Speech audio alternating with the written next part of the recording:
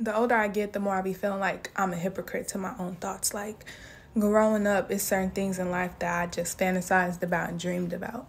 But the older I get, life throw itself at me, and it be totally left. It be totally like not something that I thought was gonna happen in life for real, especially not to me.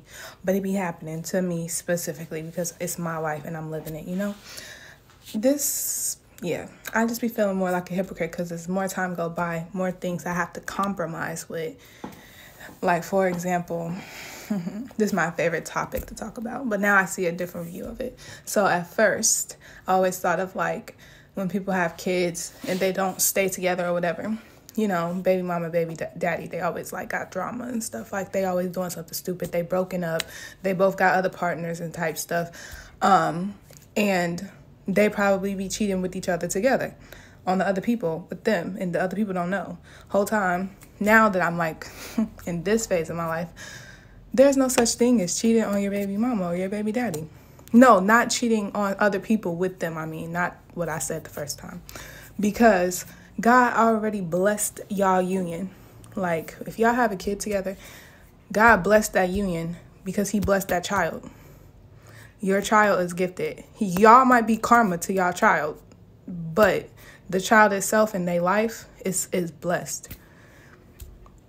So now when I look at baby mama, baby daddy drama, I just be like, nah, they need to work things out and get back together. People need to become better people, grow, learn, live, laugh, you know, in that order. So it's just like the older I get, the more of a hypocrite my thoughts have been.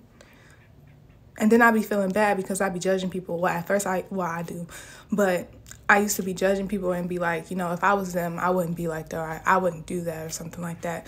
Whole time, I don't know what they're going through. I'm not in their position, so I can't even judge their situation. Because now when I'm put in a situation, it's like everything that I was judging them about is some shit like, it's some stuff like you do it. You can't control life.